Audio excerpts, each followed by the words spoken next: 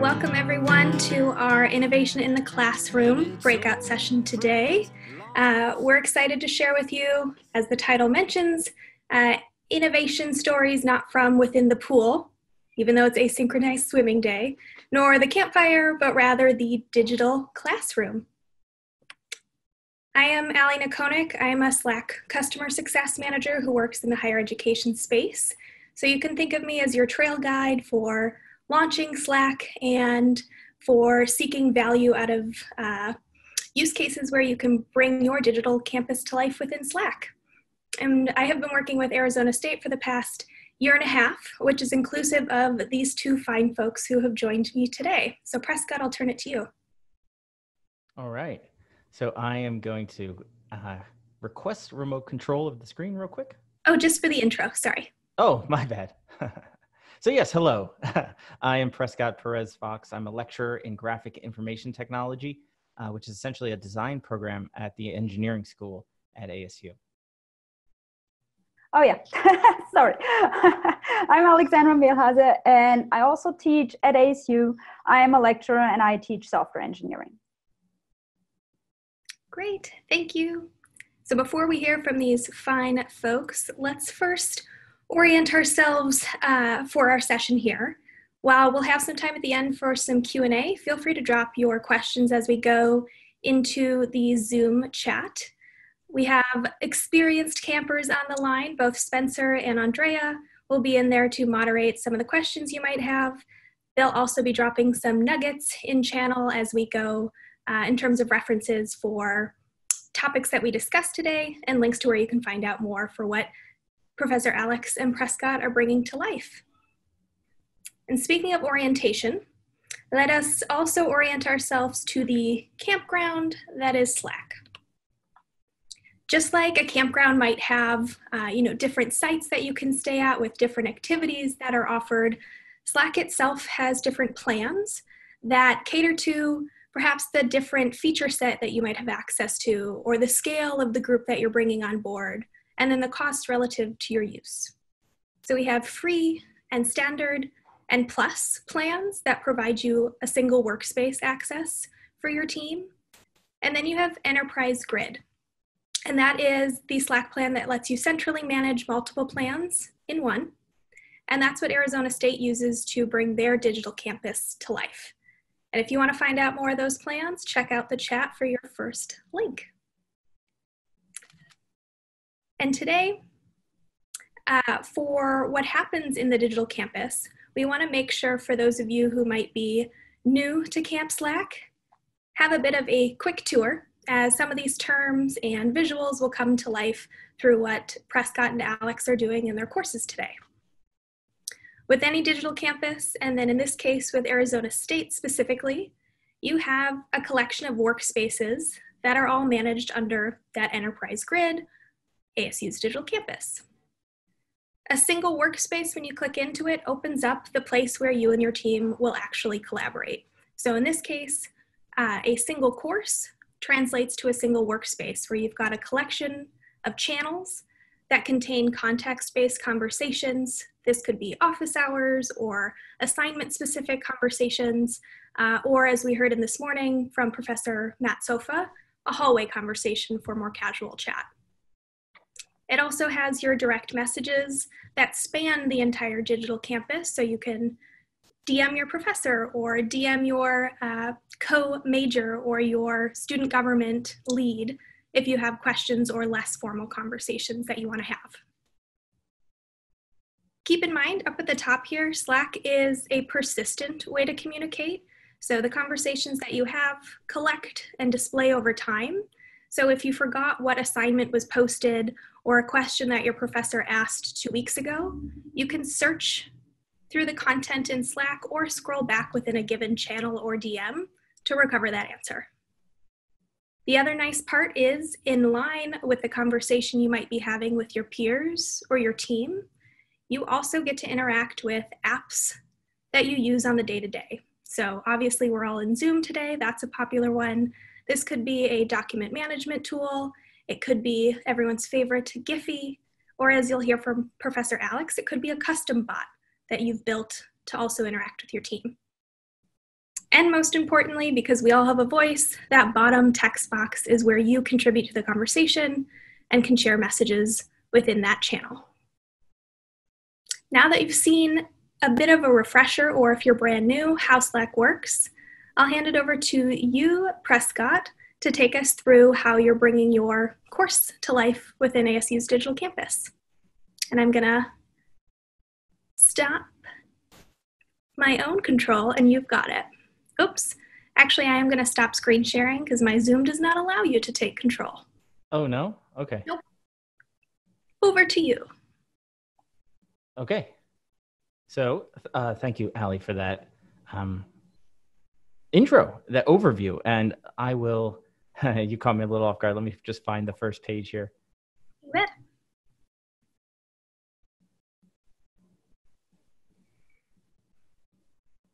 Okay, now I'm ready. Believe it or not, I do this every day. So you're seeing the sort of, I don't know, sausage getting made. That's a gruesome phrase, but we're all people here. But yeah, here's what I want to talk about today. And I mean this. These are 3 communication wins that you can use today. These are all very accessible. These are ways that if you're teaching in the classroom or even as a student or a teaching assistant, you can implement these upgrades, these wins, and make your experience a little more pleasant. So of course I am using Slack in my classes, and I have been since I started at ASU, but I want to back up just a little bit to set the stage here about sort of why we created the need for Slack. And it's pretty simple in higher ed. It's the numbers, and everyone that works in higher ed now has to be confronted with larger class sizes, more communication, more hours, more research. Everything is just kind of amped up. So in my case in particular, here's the numbers, right? 4 classes per semester, which has become typical for a lot of teaching faculty. Large size is about 45 per class, and that includes online. Overall, there's 3,200 faculty, students, and alumni in our major in graphic information technology. And we have communication needs within. And then, of course, throughout the university, there's almost 18,000 faculty and staff who have other communication needs, right? I don't have particular needs to communicate with all 112,000 or whatever ASU is now, but I'm sure that's part of it as well. So that's how Slack sort of came to be. And really, when you talk about numbers, you're almost always talking about email. And this is often how it feels to be bombarded with so many email from every direction, from every topic. This is the default communication system for a large organization. Not the greatest system, but it's kind of the default. And the way I metaphorize it or explain it is almost like this, right? Where you have email. I think I already clicked it once. I don't want to tempt fate. Let's try it again. Nope, I missed. There it is. Email is kind of like the empire, right? It's oppressive. It's ubiquitous. They just keep coming, endless numbers. And Slack is a little more the rebellion upstart, right? It's a more personal and more charismatic way of communicating, ultimately to the same end. You could argue that the Alliance is its own sort of empire. Anyway, the other problem, and once you get into using Slack, you have this thing which I call workspace fatigue. Something's going on with the click, where essentially you get involved in a lot of workspaces fast. And on the enterprise grid, you could have new workspaces popping up seemingly every day. And you're just like, what is this? Why am I a part of this?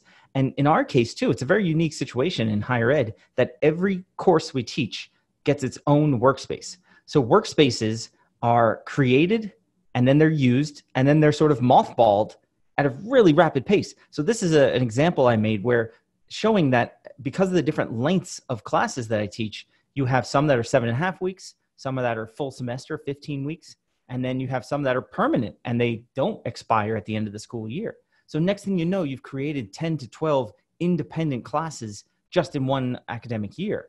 So it's a little overwhelming. So all of these communication wins that I'm talking about are really to help create order as well as to elevate, right? So that is really what I'm sort of talking about, that these communication wins are all series of elevations that you can use this stair-step system to really level up, quite literally.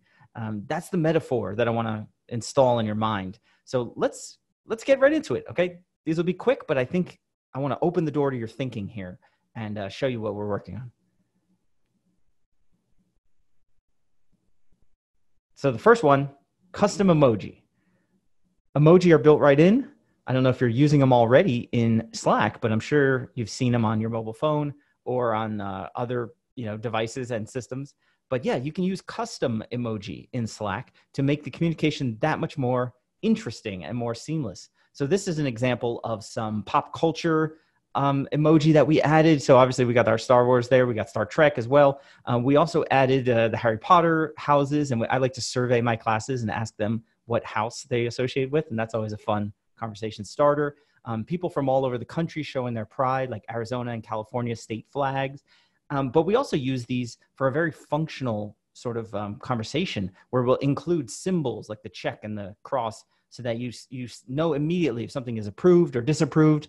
We have a flag system, which is like a RAG system, red, amber, green, where you have green means go, yellow means caution, and red means stop. And depending on what the conversation is, you can just throw a flag on it, almost like football, right? Flag on the play.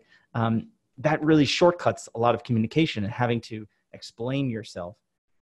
But we took that one step further and we start using these single and kind of 2-word phrases to just tag on to conversations. So we have these emoji, and then whenever you want to, let someone know that you're on it, that you've seen their request and you're taking action, just boom, tag it with the on it. Come back later, tag it with done. So we have these short phrases. We use these a lot, especially as a shorthand amongst faculty and amongst teaching assistants, where we really already have a relationship. You can just tag it, no prob. I don't really have to say to someone, thank you, Susan, for letting me know. I can just say no prob, and we already have that shorthand in place. So let me show you an example of how this is put into practice. So this is a conversation on the left with my teaching assistant. So she and I create a weekly to-do list. And you can see it's almost all emoji. It's barely verbal in the first place. And so we have the actions, right? Approval for that assignment. And I tag her with it using the woman emoji, mine or the man in that case. Give the flags, give the first 100. And we use 100 to indicate the score, of course. And she writes on it, or she tags on it when she's seen that. And then coming back later, adding to the thread, she'll add done, right, to explain a little bit further. It's only saving you 4 characters of actual typing, but it's much more visual, so you can see it at a glance, right? Moving over to the right side, this was a conversation in the Slack channel where a student is posting her file for a peer review. So not only do I come in or my teaching assistant come in and give it approval to say, hey, this document is okay. She gets approval for the assignment. But then the peers come in and they leave reactions. So they give the heart and the thumbs up, and they sort of participate in this conversation with a little bit more emotion. You can also see she actually puts I blacked out her name, but as you can see, the status is a coffee cup. So that might have meant something like I'm on a coffee break or something like that. So emoji are totally fun in the conversation. So like I mentioned, these are super fast, globally understood. They also lead to fewer actual messages because you can just drop an emoji and end the conversation right there without being rude, I think. So no explanation needed. When you tell someone +1, it just means you're agreeing with their opinion, right? Adds a shorthand, and in the long run, it can definitely build that team culture. And as you saw, those are systematic, so you can expand them and add more. Some of the cautions, if you're going to use this, is that you need someone who can create these, right? It's hard to request these from an external source. It's much better if you build them yourself. And then you will have to test and iterate the actual graphics for precision. So there's that period too of adaptation where you start using them in the chat and people say, what the heck is this? What are you throwing out these symbols for? Trust me, it comes really quickly and it's really fun as it goes on. So let's move to the next one there. We got the first win. That was the emoji. Now let's move on to what I call GCal for Teams feed. So that's abbreviated. It's a Google Calendar for Team Events app.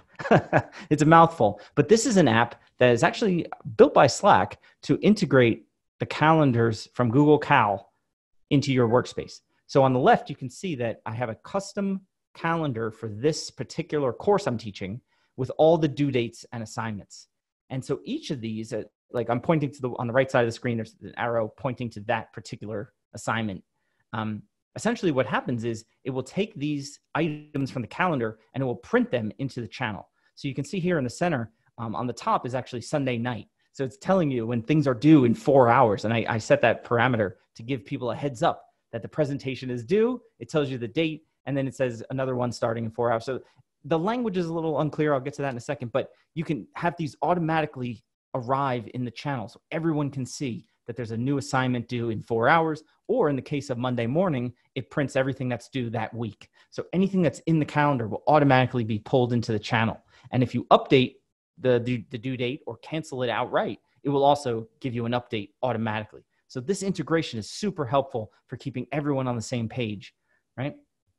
I think next we just talk about the pluses, right? Visible for everyone, like I mentioned. It's in the main class channel. So everyone gets an alert. They right, the @channel alert. No excuses. Everybody can see it.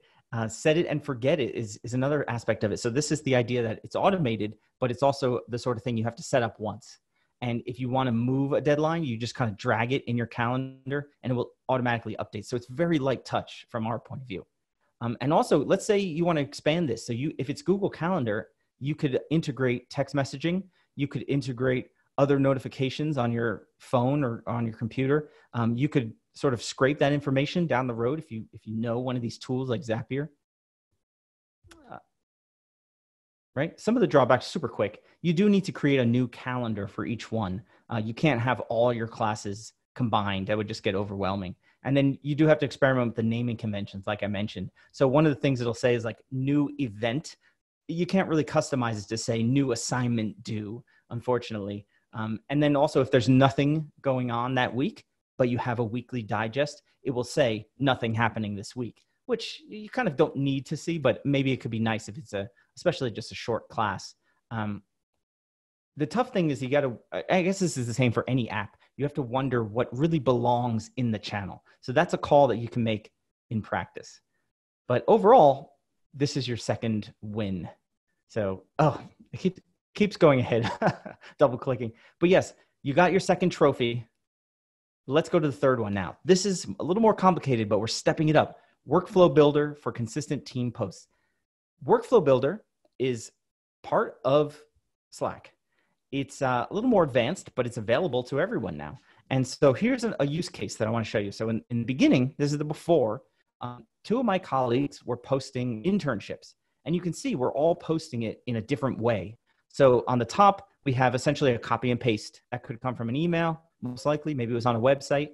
Okay, it gets the message across. Then the next one, a little bit of use of emoji, a little bit of use of formatting. And then I come in with maximum use of emoji and formatting. I'm really trying to make it a better reading experience. And so this is inconsistent, and this is kind of annoying. So I created a workflow.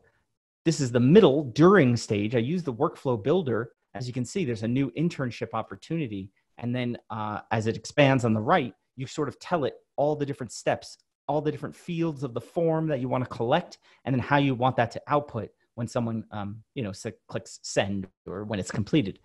So the result is that now we have a consistent internship experience. So this looks like two different posts, but they look identical. So we have the title of the post, we have that introductory paragraph, we have the bullet points, and then we actually made custom icons to use for these posts. So they really look consistent. And this helps the reading experience for everyone, especially on mobile, because a lot of times what folks would do is they would just drag in especially for an event, not really for an internship, but if there's an event on campus, they would drag in the flyer of that whole event rather than type it up. And that's a really tough thing to handle on mobile if it's a PDF or something. So having a workflow that's really easy and approachable allows us to create that consistent experience. So some of the advantages are that, like I said, consistent experience. That's the main thing. A workflow builder looks pro. A workflow looks pro. And especially if you learn to recognize it, everyone sees it and they say, oh yes, it's another one of these. I got to be on the lookout for that. It allows screening. So as a faculty member, I don't allow everyone to post the workflows, just other faculty. And if there's a problem, if they skipped essential information, if there's big typos, I can sort of kick it back to them and say, hey, make sure you fix this before you post it, right? Time to post, that's a big one. Faculty members don't have a ton of time. So if they want to post something that they want the students to see with a high quality reading experience, it needs that form. It needs that sort of bulletproof methodology. And then of course the workflows are expandable. So you can test them and you could change them. We could talk in a second about new opportunities, right? But let me bring some of the drawbacks or some of the cautions, I should say. So Workflow Builder is definitely young. It's only been out for a couple months, and people are still asking for expansions and new requests. Like one of the first things is about these workflows that fork, right? Where you have like a yes and no decision, like a decision tree or a workflow diagram, that type of thing. And so there's also no computer logic. If then, as if this field is empty, skip to question 5, that type of thing. Unfortunately, you can't do that yet. It's a very linear workflow. So it's almost like a form with some formatting, with some stops and say, are you sure?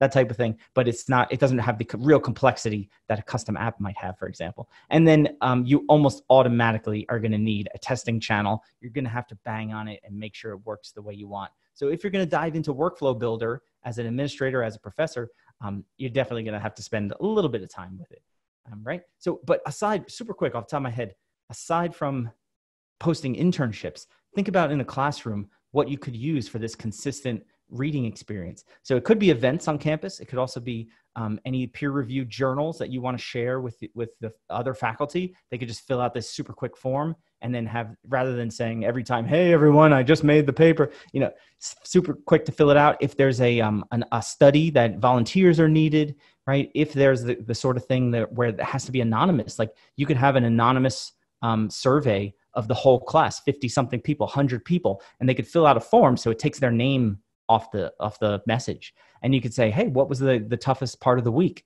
Or what is most challenging or most exciting about this assignment? And you could have a whole channel just with those questions and answers anonymously using Workflow Builder. So that's a cool feature. You start thinking ahead about what you could do just by creating simple forms that print a prescribed format. Okay, so 3 wins. These are big. They're built in, emojis built in. Apps are a fingertip away. They're sort of just below the surface. Go ahead and explore that. And then Workflow Builder is accessible to everyone. You got to play with it a little bit. But these are 3 communication wins that you can use to administer your Slack workspace. All right. And now I want to open the door to something even bigger. Okay. So these are just the beginning.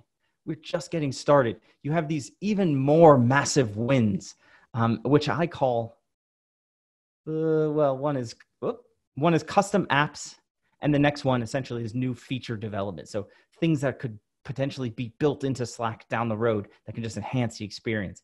And I want to toss to my colleague, Dr. Malhassi, who is going to show you a bit about how these two can be more approached. So Alex, go ahead, take it away. Thank you, Prescott. I don't know if this is even more fancy of what I'm going to show. I think what you showed is very good to get the workspace more organized in an easy way, and make participation and organizing the workspace much better already. So, but I want to tell you a little bit about what I'm doing and what I've been doing with my students, and how I build a custom integration for Slack to help with teaching. So a little bit of background, just so Prescott already pushed a lot of information on you that is very, very important for this. At ASU, we have 1 workspace per course, right? And I've been using Slack since I started at ASU, similar to Prescott. And I teach online and on campus. And I teach 4 to 5 courses per semester. I teach a lot of online. My courses usually have 60 to 120 students per course, so they're pretty big. And the courses are 7.5 to 15 weeks. So what we do need, we're using an LMS, right? We use Canvas, but I was never a fan of the Canvas discussion forum or the Piazza discussion forum. They're more formal, right? Students kind of seem to hesitate more to ask a question. So we opted to look for a better communication platform, and we started using Slack at software engineering. So Slack is a lot more informal. Students feel more comfortable, it seems, to ask questions, and more informal questions. Even if they just hesitate, they also build more of a community, which is great for online students. They're separate, they're spread out all over the world or over the US. So they need a place to talk with the instructor, and they need an easy way to reach us. So we've been using Slack as a discussion forum and as a group work tool, so students can communicate with their groups when they have to do teamwork. So just a little bit about my workspaces. My workspaces that are often 7.5-week courses with roughly 100 students have around 28,000 messages. And this leads to me, well, I need to be able to manage all of this, right? Yes, it's easier than getting this as emails. Slack is much easier to use in that sense, but I still need to be able to figure it out and see where are so open questions. Is there anything posted that I need to delete because someone posted a solution? So I need to be able to manage all of these Q&As. And I need to be able to create team channels for all these teams that work in teamwork. So I have a couple of challenges, right? I need to create a workspace for each course. These are 4 to 5 per semester. I need a good channel structure because students need to be able to figure out where to ask. I, for instance, have an announcement channel, a feedback channel, final exam channel. I have channels for every topic we're covering. So students know where to ask, but I need to set these up. Students need to be able to contact the team. What happens a whole lot, and I don't know if that happens to Prescott, but we often have us as instructor and teaching assistants, and now the students need to figure out, who do I ask? Who is online? So we came up, well, it would help if we have like a ticketing system where students can ask the whole teaching team and whoever is available can answer fast. We need to be able to make Q&As more visible so students see questions. So they see, hey, there is an open question or there is an answered question. So they don't post the same question over and over again. And we need an easy way to create new channels. Okay, so we have all these things. So these lead to a bunch of challenges. Like the instructor needs to be able to set up the workspace. They need to be able to manage the public channels and private channels and the questions that are in there. We want to enhance engagement. We want students to not be afraid to ask. And we want students to know where to ask.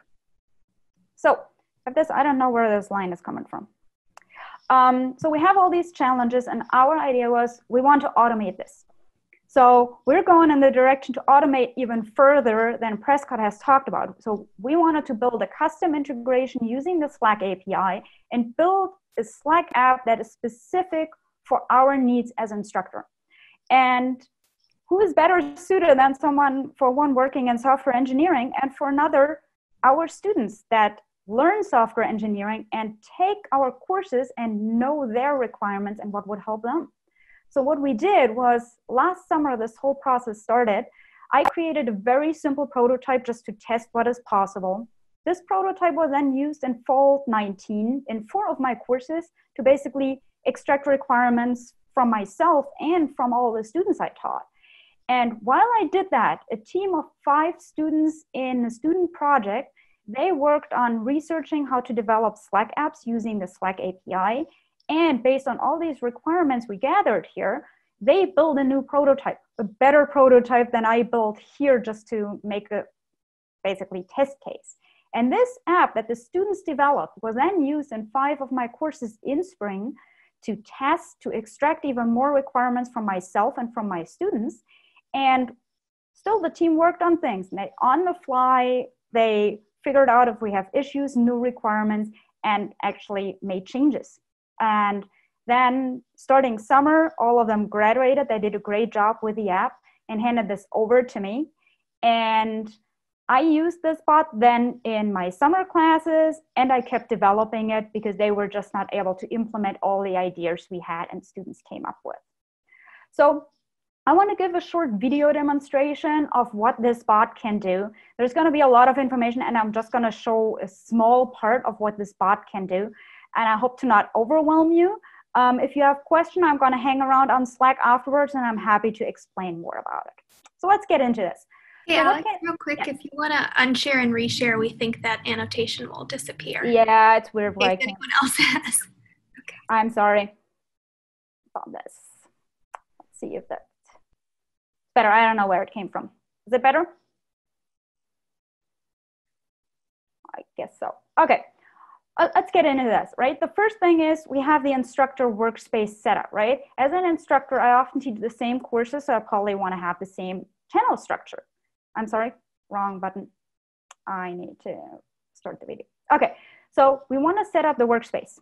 And that is always the same process of setting up 10 to 12 public channels.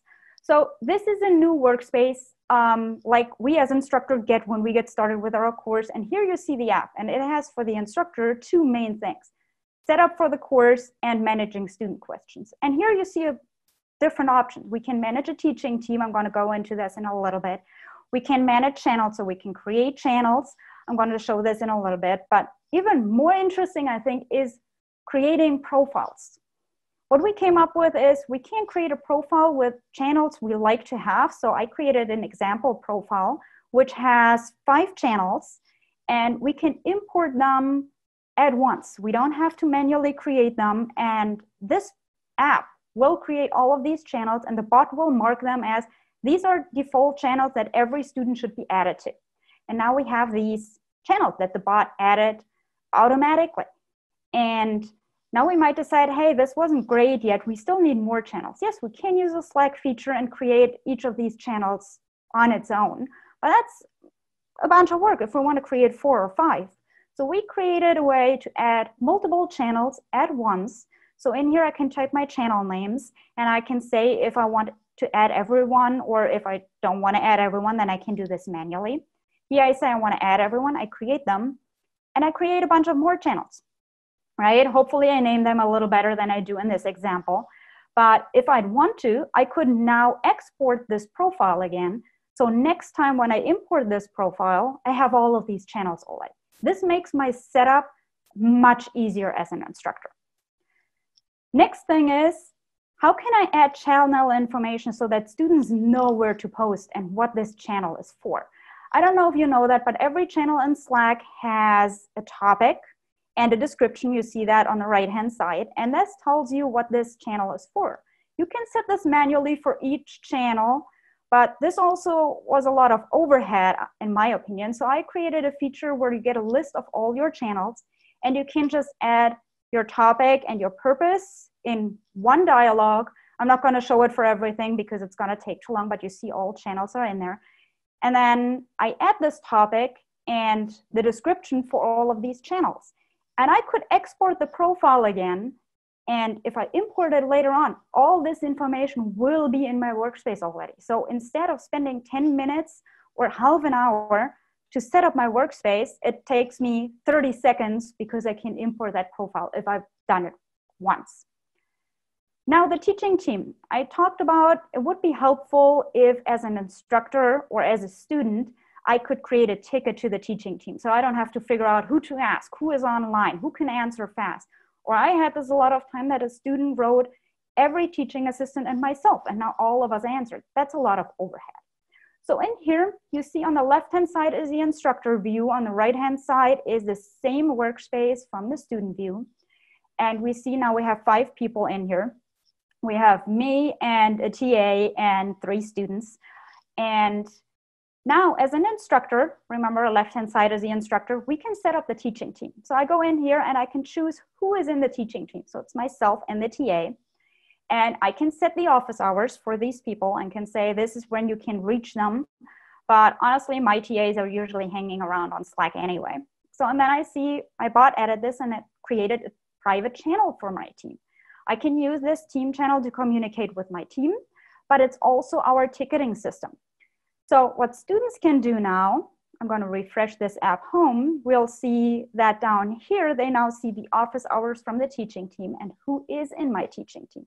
This is very valuable to them. So how can they ask a question now privately about their assignment? Like, hey, could you check on my assignment? Am I going in the right direction? They don't want to ask publicly, I'm sorry. So they can basically go into any channel and use our Slack integration bot for that. So our bot is called Sparky for ASU, and we can call Sparky Ask, and it opens a dialog, and we can say, hey, we want to send this privately. And then they can type in their question here and submit this. This would lead to them getting a notification that, hey, this worked. And they will also get basically a copy of their question down here in that Sparky app. And they'll have a resolve button. So they can say, hey, I asked this, oh, I figured it out, and you can click resolve. On the instructor view here on the left-hand side, we see we have a ticket in that private channel that students see had a question. We see the question, and we now have the ticket that we can answer this. And whoever is available first can answer this. So how do we answer this as an instructor or TA or GSA, UGTA, anyone who's in that teaching team? We can say answer directly, which will open a dialogue, and we can answer the question right in there. What the Slack integration will do, it will send a direct message to our student. For one, we get this new view on the instructor side that tells us someone got in contact with a student. And on the student side, we see that the student got a message now with the question and the answer. And they can now say, oh, this is resolved. Or they can communicate with this person. But now it was marked as resolved. And now look at the view on the team channel. We see that we have a green bar here now that tells us, hey, this is answered. So our ticket is basically done. So we have an easy way to see if something has been answered or not. Similar, the whole thing works for public questions, which are a little bit easier because they can just use the public channels. But they also have the option to make things a little bit more visible, is to also use the Sparky Ask and ask publicly, so they're not using the send privately option, and just submit their question. And now we also see we have this red bar there that tells us, hey, this is an unanswered question. And as an instructor, of course, I see this question. I can go in. I basically started saying questions need to be answered in threads to keep things organized. Now this question has been answered, and the student might see that answer and say, yes, this answered my question, and marks that whole question as answered. Now we see we have this green bar there, and we have that trophy. So we're going back to custom emojis saying, hey, yes, this has been answered. The instructor can endorse the answer and say, yes, I approve this answer. This is what you can go by. So this makes a whole Q&A more visible for the student and for the instructor. So I want to show this a little more with a couple more question and answers, just really quick. So we see in here, same channel, week 1 UML, and we just see a couple of questions answered and unanswered. Everything that is answered has that green bar. Everything that is not answered yet, where the student has not say, yes, this is answered, we see that red bar. And we see if an instructor has approved that answer already. So, and we have a similar thing in our Sparky team channel, where we see everything with the red bar says, hey, this is not answered yet. Maybe someone claimed the question already, got in contact with the student, but it's still not resolved. Or in the next question, we see no one got in contact with the student yet at all. No one has claimed it.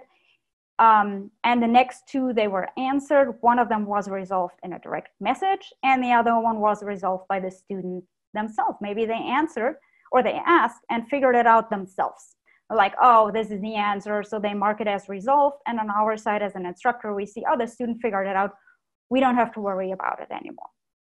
So this is a short overview of what this bot can do.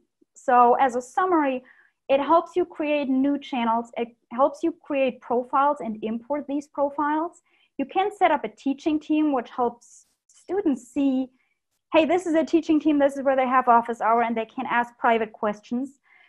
But I didn't show we have a simple Canvas integration, which is still in development, where we can import assignment due dates and private teams into Slack and display them there and create private channels for that. That works, but it's very prototype-like. We have a good way of marking question and answers. Students can ask privately and publicly, and we have a pretty good way of showing if things are resolved or not. I want to say a special thanks to the team that worked for a year on the bot to create the initial version of it. I think they did a great job on that. Just a couple things for the future. We want to get better at getting started tutorial, an activity reminder so we see if a student is not active. We want to use a Slack search a little better to find Q&As. And we want to have kind of an award system for good questions, good participation, which is not in there yet. If you're interested to know more, or if you're interested to use a bot, feel free to contact me on this email address. I can tell you a little more about the bot and tell you how to install it. It is a prototype. It's kind of my little private project, which I'm happy to share if you guys are interested. But it is still a prototype and not a fully developed software. So this is it from my side. If you have questions, feel free. I don't know if we still have time to ask now, or I'll hang around on Slack for a while and I'm happy to talk about things a little more. And I would hand back to Ellie then. Thank you so much, Dr. Alexandra. Wow, thank you both, Prescott and Alex. I think that window into how you're conducting your courses today is pretty reflective of this morning's theme, where, you know, it's not just this big futuristic problem to solve. The important part today is kind of that crawl, walk, run mentality of what can you do and what can you try and what can you iterate on. So I find it fascinating that we got to see the spectrum here today of, obviously, one, find the place where you are going to round up the audience that would partake in the classroom, but then have fun with things like emojis that you can encode some shorthand and community into your dialogue, and have students participate in that process, right? All the way up through, you know, leveraging the apps that might be available and exploring what's out of the box available to you via Slack. And then if you are graced enough to have Alex's skills as a developer, or surround yourself with teammates like her students who have that ability, that's really why our Slack APIs exist, so that you can build where you don't have a solution at hand. And I think the two things that stand out the most from what you shared is all of those solutions involved some sort of student input or direct action from students, because I think, as we talked about earlier as well, we're trying to meet students where they are. They have a key role to play in the solutioning process too, and kind of upholding innovation that's important to them. I know we do have just under 10 minutes left, and we had a couple insightful questions come in through the channel that I want to make sure we let our professors address. Starting with maybe one from earlier on in the session when we were talking to Prescott's Workflow Builder and the calendar sync, but in general, how are you both viewing how Slack sits alongside Canvas? Not necessarily a direct integration, but how you manage both. Sure, I'll take that. I wrote that in the chat. A couple people kind of had the same question at the same time. Unfortunately, the Google Calendar integration that I showed is essentially a workaround for not having a proper Canvas app. If there was a native way to pull in the Canvas deadlines, then we wouldn't need that Google Cal integration, at least not for that. I mean, it could use it for other things. If there's pizza parties sporadically throughout the semester, let's put those in the calendar. But no, unfortunately, it's not as tightly integrated as we would like. Essentially, I tell every professor does it differently, but I tell my students very clearly that Slack is the way we communicate. We don't use the discussion boards. We don't use the announcements. We don't use email. We just use Slack. And if they email me, I basically give them one strike. You know, if they email me in week 14, I don't even respond, because I trained them how to use Slack. And actually, in the whole class, we have an assignment 0 that essentially says, send me a direct message, to teach them how to create a user account if they don't have one, and then to DM me, which is an important skill. And then they have to introduce themselves, which is just, you know, posting broadly to the class. So so I tell them pretty plainly, the content and the assignments are in Canvas, but the communication and the crosstalk is all in Slack. They are a little bit of, you know, separate islands that you have to cross the bridge or row between, whatever you want to call that. So not quite as integrated, but I believe, Alex, that you're working on some integrations, as you mentioned. Yeah, I mean, I do a similar thing. All content is on Canvas, but all communication is on Slack. So basically, please don't send emails. If you have questions, send them on Slack. And yes, Canvas integration is a big part. And one thing I hear a lot from students, like, I have to switch back and forth. Why can't I ask Slack for the assignment due dates? So what I did is a very basic integration right now into my app, so I can pull Canvas due dates and Canvas teams. Ideal it would be to send reminders and automatically have that integration in there. But I think that's still a little bit farther away. So we're kind of working with what we have right now. Great, thank you. And we've got another question that I suggest we actually take into the Slack workspace for Shaping EDU under the Down by the Docs section around, other ideas and brainstorming about how to use Workflow Builder in the classroom. It sounds like another Alexander on the call has been experimenting with it as well, but I think that could be a really robust dialogue to have together within Slack. But I do want to double check with Alexander and Prescott on, from our experience together collectively, it's been a little over a year where we've seen this experiment play out in the course perspective specifically. So have you received any direct feedback from students or maybe some curious peers on how this has felt to be a part of? I think I've heard a lot from students because at the beginning, I think once I used the Blackboard discussion forum and I used Piazza, and then I switched over to Slack. And I think communication has greatly increased using Slack. Community has greatly increased using Slack. Students especially online, feel like they're in a classroom because they can communicate there. And I think that is the pro I hear a lot from students. The con I hear a lot from students is that Slack can get a little overwhelming sometimes when they open up Slack, especially in online after 24 hours and they see they have 100 new messages. They decide to not read it and just post their question again because they don't want to scroll through the whole thing. So that is where we came up with this question and answer thing to kind of mark questions and answers in a good way.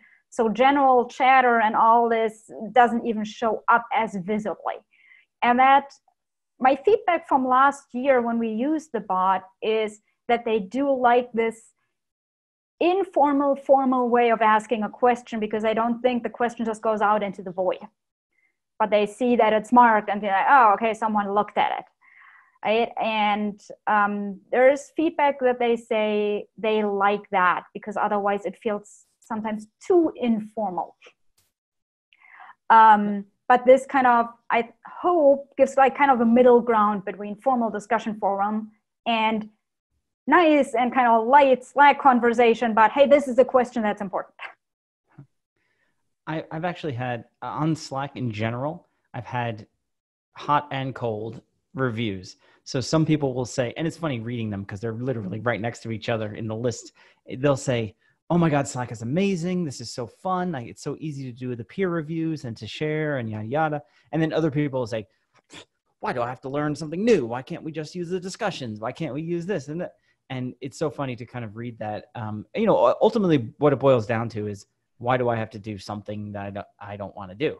And it's like, well, because that's the way of the world, first of all, but also this is better. So I absolutely acknowledge that it is a little bit of fragmentation, right? There's no single tool that does everything. Because if you think about it, Canvas or Blackboard or whatever you're using, that doesn't have, a word processor in it. That doesn't have a presentation file or a photo editor. So you're going to have to use multiple tools. The question is, do you know which one does what? And can you switch modes or switch thinking methods?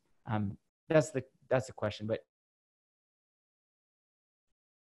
I definitely appreciate both of your willingnesses to inspire that willingness to experiment and try new things and include your student voice in that process. Again, thank you for joining us today. And for anyone who's scrambling to try and copy the links or the questions from the Zoom chat, we will post a recap of those again in the Down by the Docs channel where we can kick off the Workflow Builder brainstorming.